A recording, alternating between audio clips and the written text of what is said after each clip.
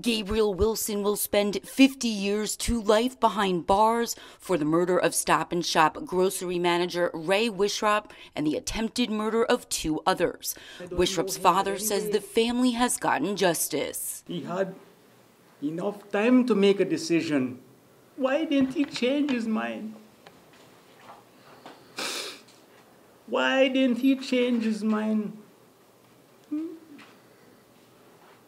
My God, you walk into a facility with a gun. Those people are innocent people in there.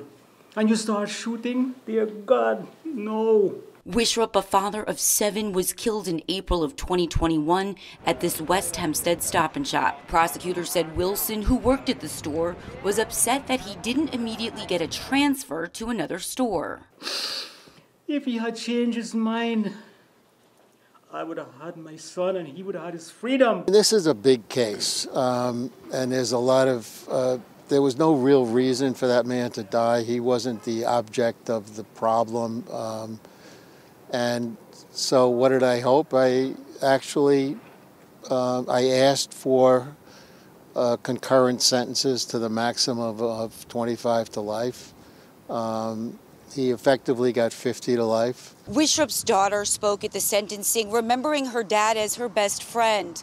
Wilson spoke and apologized to the Wishropp family. Do I believe his apology was sincere? I do, but it doesn't change what happened. And unfortunately, it's out of everyone's hands now. Cecilia Dowd for NewsdayTV.